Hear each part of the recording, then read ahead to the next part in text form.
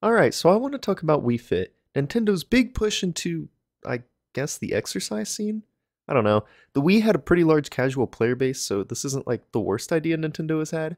So Wii Fit is obviously a part of the Wii series of games alongside Wii Party, Wii Music, Wii Sports, and so on, and Wii Fit critically was also one of the most successful titles in that series, but I almost consider this game to be its own thing outside of everything else. Wii Fit truly is a different experience all on its own from a standard video game. This will probably sound a little crazy, but I would dare to say that Wii Fit was really the first early successful example of interactive VR gaming. Of course, there isn't a headset or anything, but you do use your body to physically control the game a lot of the time, and I can't really think of any other games or consoles that worked that way before Wii Fit, and definitely none that worked this well. Closest I can think of is the iToy for the PlayStation 2, and that was basically just a web camera for the system. But I'm not really here to talk about how I think Wii Fit is an example of early signs of the evolution in physically interactive VR gaming. I'm here to burn some calories. Wii Fit is in the genre of gaming known as exergaming, or exercise gaming, and it's not Nintendo's first foray into this genre. Over a decade before Wii Fit would release in 2007, Nintendo partnered with Life Fitness to produce the entertainment system. This was essentially a stationary bike that was designed to let people exercise while playing video games. Heck, there was also a whole unit that would connect to the SNES. Talk about a gimmicky video game controller. But yeah, Nintendo has been aware of the demand for exercise video games, and with Wii Fit being one of the best-selling games of all time, and the third best-selling console game to not be a pack-in title, it's safe to say that Nintendo succeeded by tapping into that demand. But besides the Wii Fit trainers being included as fighters in Smash Bros, I feel like nowadays Wii Fit is mostly remembered for body shaming people at a very young age and calling them obese, setting them up for a lifetime of insecurities. But the Wii Balance Board is also really accurate, so I really don't know what to tell you. Obviously, having played Wii Fit again extensively for the first time in a pretty long time, I remembered what made this such a big hit among everyone in the late 2000s, and I can confidently say that Wii Fit holds up incredibly well still to this day, even for a Wii game. So Wii Fit is really good about making the experience individual for each and every person who plays. You will get to assign your Mii, input your height and birthday, and take a body test so that Wii Fit can truly find out who you are. I always loved the body test as a kid because it ended with assigning you in a Wii Fit age based on how you performed. I would always try to get this to be as close to my actual age as I could, and I think only once ever did I actually get my real age as my Wii Fit age. Playing again recently, I was still able to get my Wii Fit age really close to my actual age, but not quite exact. Like I had mentioned earlier, the Wii Balance Board is extremely accurate. I was surprised at just how precisely it was able to measure my weight and BMI to what it actually is, which I guess is a good transition into talking about the Wii Balance Board. This thing is the backbone of Wii Fit and what makes the entire game even possible. There were a few other games that would use the Wii Balance Board, but Wii Fit pretty much was the main one. The Wii Balance Board is pretty much just sophisticated scale that would measure just how much weight is on each of the four legs. This way it is able to measure your center of balance and know when you are leaning to one side, stuff like that. It's honestly a really cool piece of tech made almost entirely for just a fitness game. Also, considering that Wii Fit only costs $90 at release for the balance board and the game itself is a really good deal. I can't state just how popular this game was at release as well. Wii Fit was selling millions in every new region it would release in, and messing around with the Wayback Machine to look at old GameStop pages for Wii Fit, there were positive reviews for the game before it was even released in North America. And even a few years after the game released, the Wii Fit bundle was still on the homepage for the Wii section as a featured best title. People loved Wii Fit. Everyone praised how it could help you get in shape and stay healthy in the comfort and privacy of your own home. But that was all in the late 2000s. How does Wii Fit hold up today, in my opinion and experience? One of the first things you will be tasked with doing is choosing which trainer you want to have during your workouts. It's not a permanent choice and you can change it later on, but I really don't feel like going through the settings later, so I'm just going to make this count. Let's see. Well, I'm going to be spending a lot of time with this trainer and get to see them in a working out environment, so I think I'm going to pick the hot one. And after choosing which trainer you would like to work out with, you are pretty much let loose into what the game has to offer. A lot of the workouts and games are initially locked, but they will slowly unlock over time as you work out more. I think this is actually a really good decision for the game, as an incentive to keep you from returning to the game and thus encouraging consistency with your workout schedule.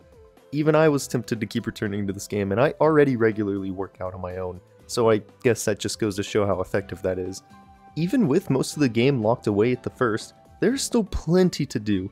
There are 3 main categories to pick from: strength workouts, yoga, and balance game. Strength workouts are going to be exactly that. Stuff like push-ups, lunges, etc. Yoga is, well, obviously yoga poses to help stretch and strengthen certain parts of your body. And lastly, balance games are the mini-game part of Wii Fit, mostly focusing on doing different things with the balance board.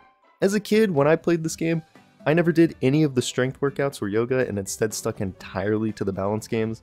Now that I'm older, I forced myself to do stuff like strength workouts and yoga, then get stuck entirely doing the balance games. Look, if you disguise anything as a video game, I will do it. I pretty much learned math in elementary school because I found a PC game for it, and I've learned the basics of 2 different languages because Duolingo's experience and achievement system. I'm an easy guy to motivate.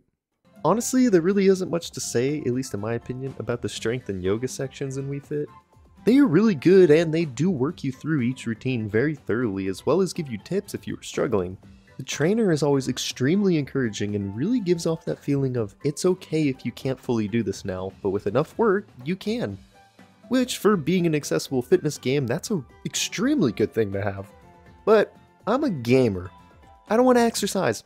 I want to exercise while playing a little minigame. Honestly, Wii Fit has some of the best minigames for a Wii minigame collection.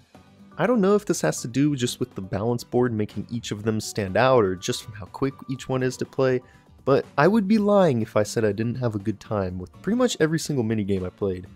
Now, I didn't get around to playing everything in Wii Fit, but what I did play was very good. The hula hooping game is iconic and really goofy and fun to play. The tight roping minigame is as frustrating as I remember it being, and the soccer game is a lot of fun to see how long you can keep the combo going. If I did have to say one minigame is bad, it would be the one with the tilting platforms that you use to get the ball through the goal. The concept is really good, but me personally, I can never really get the feel for this game and struggle a lot with it. But it is fleshed out and has a lot of levels, so I can't even complain about it too much. I'm just not that good at it. But what if I told you, this isn't even all that Wii Fit has to offer? What if I said there was more? Wii Fit Plus released about a year after the original with more content to add to Wii Fit. This was pretty much paid DLC for Wii Fit. It's a whole different game and an entirely different disc, but if you have saved data from Wii Fit on your console, then Wii Fit Plus will connect with that and bring all your data and profile and connect the 2 games. Wii Fit Plus pretty much comes with everything unlocked, as well as a few new exercises and games. It really is just Wii Fit, but more. I also believe this is the game to introduce the calorie tracker to let you know just about how much calories you were burning with each workout. Not much to say about the strength and yoga, but the new mini-games that are added are some of my favorites in the Wii Fit series, with my all-time favorite being the obstacle course. I love this so much. You have to go through a long obstacle course by running and jumping in place on the balance board, and while that may sound awful, it controls way better than you would ever expect it to. I had so much fun doing this minigame, and if I ever return to Wii Fit in the future, I would 100% be loading up obstacle course as the first thing I would do. Another of the new minigames that was added is the chicken flying game where you have to go from target to target to get different amounts of points. This was a pretty popular minigame, but I just don't see the hype behind it. It's slow and repetitive, and in my opinion, towards the end, I just wanted it to be over. There's also a snowball battling minigame that's pretty fun. I just wanted to throw that out there. Overall, Wii Fit Plus is the expansion the original Wii Fit game always needed. So why did it only take me until this year to finally hear about it? I don't know how, but Wii Fit Plus just kinda always evaded me until I saw it at a random game store one day this year and was really confused at what it was. Of course I grabbed it and I'm happy to finally own Wii Fit Plus, but I just can't believe it took me this long to learn about what it truly is. But if you thought that that's all that Wii Fit had to offer, you'd be wrong, because there is one last game in the Wii Fit series, that being Wii Fit U. Because how dare Nintendo try to name this game any more creatively? As you can imagine, this is the Wii Fit game made for the Wii U console, and the biggest thing that's going to be added to this installment is obviously going to be Wii U gamepad support.